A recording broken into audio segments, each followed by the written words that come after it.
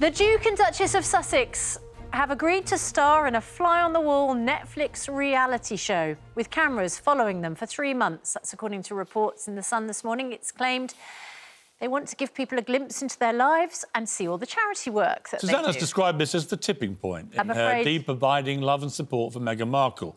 I would say it's entirely in keeping with the hypocrisy of both of Meghan and Harry. Since they announced they were leaving the royal family, they want to have their royal cake and eat it, is my position.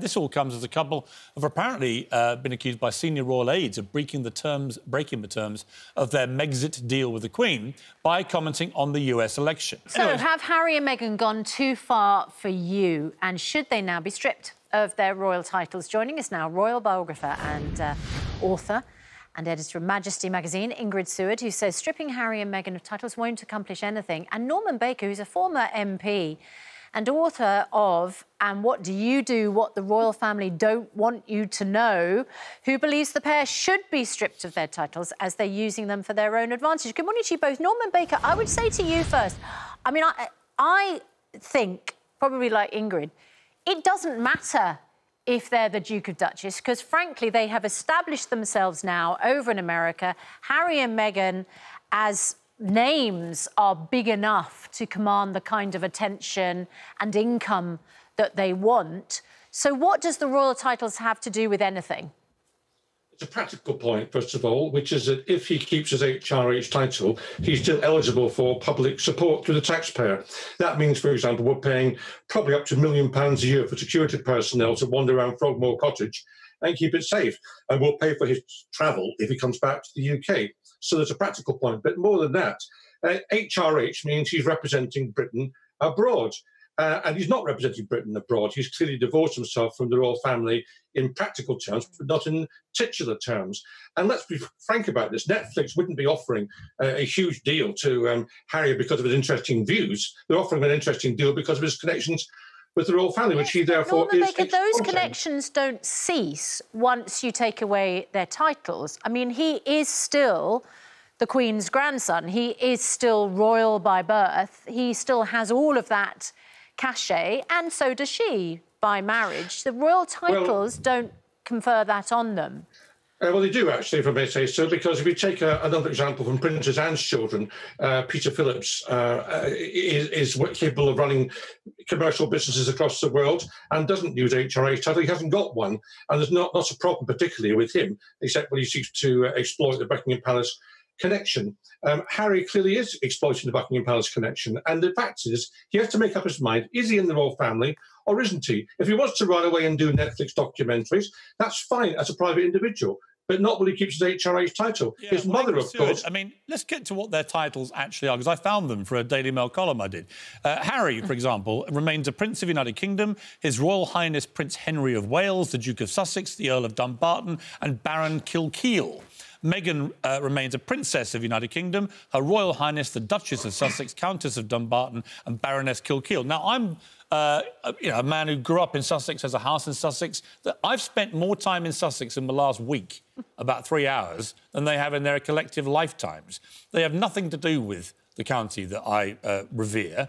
But more importantly, their only value for people like Netflix is because of the royal connection. It's because they are actually still HRH. They've said they won't use that publicly, but they still are HRH. They're still the Duke and Duchess of Sussex. And when they made that incredibly insufferable, pompous statement for the Time 100, they were announced by Time as the Duke and Duchess of Sussex. Their website is sussexroyal.com. And it says in there, it's the official website of the Duke and Duchess of Sussex.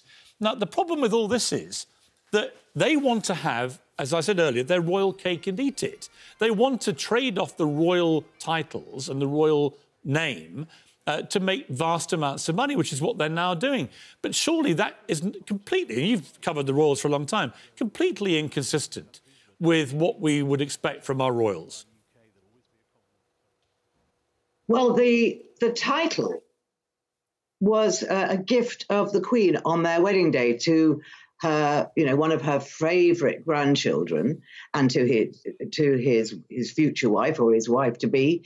And it's really something that it would be very churlish, I feel, for her to say they can't have this title anymore. Everybody knows them as Harry and Meghan. And yes, I totally agree with everything you say about their trading off their royal connections, but that's who they are. Harry is a prince of the blood, and you can't take that away from him. See, I think that's the point, Ingrid. They don't become any less royal. You can't take away his blood as private individuals. Well, short of a transfusion, you can't take his blood away, I agree. However, he has made it crystal clear now that not only does he want to sever all links with this country, but he now wants to poke his royal nose into politics in America and effectively advocate for a candidate to beat Donald Trump. That's what he did in that video they made. That, again, crosses every line of the royal family. They're not supposed to be anything but completely impartial when it comes to politics. And that's important, Ingrid, because the monarchy relies on its neutrality for its popularity. Yes, I agree with you. Again, I keep agreeing with you. But the point, we are talking about stripping them of their titles. Yeah. And now the thing, remember that the Queen is, a very religious woman. She's very forgiving.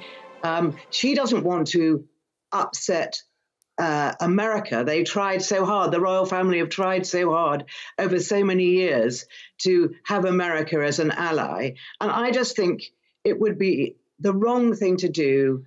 And it is only within her power. She's the only person that can do it. But remember, they've got a sort of review, if you like, coming up in the spring of next year, because the Queen said, look, you go, very generous. She said, you go, you do your own thing, and we will review the situation in a year. Well, that's exactly what's going to happen. And if anything is going to happen about the removal of their titles, it won't happen until March next year. You know what, yeah, OK, let me bring in Norman again. Norman Baker, I mean, they collaborated. They say they didn't, but they obviously did. They collaborated with this book, Finding Freedom. It's all been about finding their freedom from the appalling, restrictive royal family and the dreadful racist media in the country, all this kind of nonsense.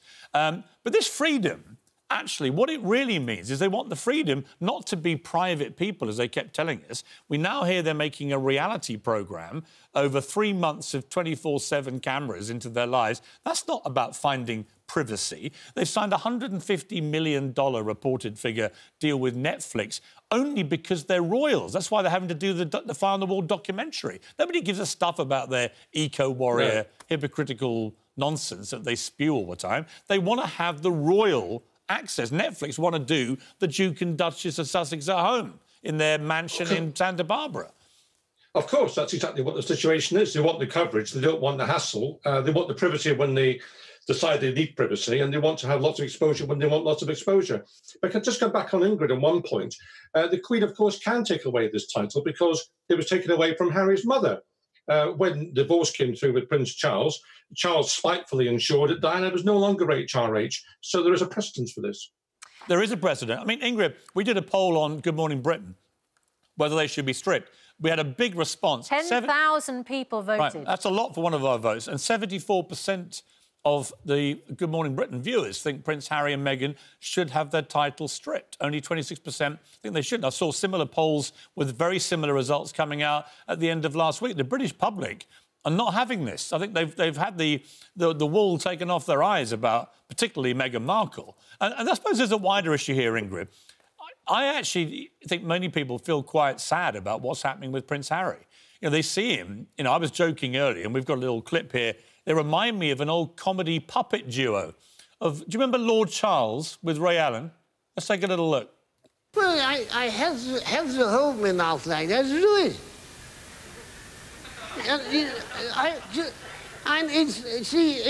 He can move his mouth, but I can't move mine. I'm sorry, but when I see these hostage videos that Harry does, I'm reminded of Lord Charles, that Meghan's out there holding him like a puppet. And in fact, he's even one removed from Lord Charles. He's the dimwit at the end, just nodding along, saying whatever she tells him to say. It's embarrassing. And not just for him, but also for his grandmother. And his grandfather. Now, I've just written a book about his grandfather, and Philip gave up everything, absolutely everything that he loved and wanted to do, like being in the Royal Navy, for the sake of the monarchy and to support his wife, who became Queen. And his view is that, if you've got a sense of duty, if you don't have a sense of duty, that there is absolutely no point in being part of the monarchy. But Harry is part of the monarchy by his birth. And I think that his grandfather's extremely disappointed with his lack of duty. I mean, surely Meghan could have supported him in his role as a prince. I don't think she had any... honestly, I don't think she had any intention of doing anything other than what she's now done, which is come here, marry our favourite handsome prince, take him back to California, buy a massive mansion, do a huge TV deal, make herself one of the biggest stars in the world. And potentially run for president. And have Harry left sitting there like a dummy, just spouting whatever she tells him to spout. And it's just a sad spectacle. Anyway, we've got to leave it there. Ingrid and Norman, thank you both very much indeed. Thank you both. Let us know what you think about whether you think... Maybe I'm wrong about this, and maybe I'm wrong about Meghan all the time. There is any point in stripping them of the titles. I think they've already got that reputation, that royal cachet. They are going to be royals. People are always going to now be interested in Harry and Meghan. I think what you really want is for them to just be quiet and go away.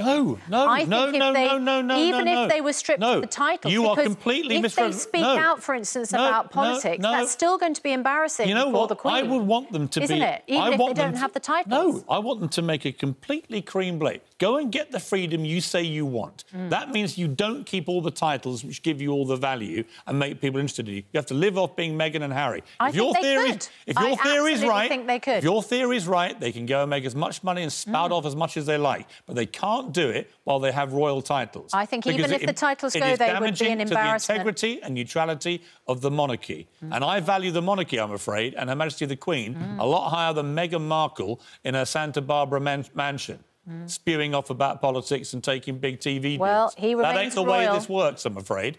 And someone's got to stand up for it and support the monarchy and the Queen, because they're the ones getting damaged. But don't you think that if Prince Harry loses his prince and his duke title and still speaks out about politics, don't you think, because of who he is, that's still going to be awkward for the Queen? I think if he says, I'm giving up all the titles, I'll be speaking as an individual citizen, that's fine. Do you think that would be fine? They might still get criticised. They might still be... Yeah, but that's what happens to any public figure, to any celebrity. They're going to get criticised, whatever. But what they won't be in a position of being is rankly hypocritical. It's the hypocrisy, which I think the British public are sick and tired of. It's the hypocrisy of these people who spent last year telling us, you've all got to watch your carbon footprint, and then jumped on Elton John's plane like it was a private taxi service, who then, say, right, we're not going to let you have any details about the birth of our son, and then the son pops up in the videos from the Santa Barbara mansion when it suits them to promote their brand, and so on and so on and so on.